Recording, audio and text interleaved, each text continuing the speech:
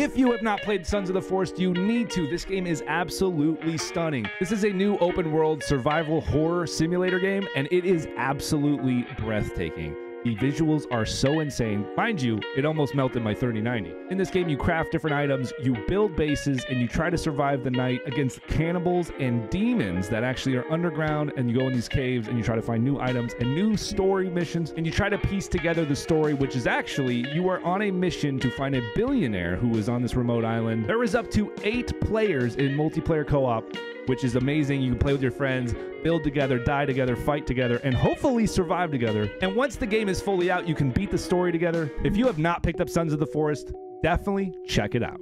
If you like this content, hit the subscribe button and we'll see you later.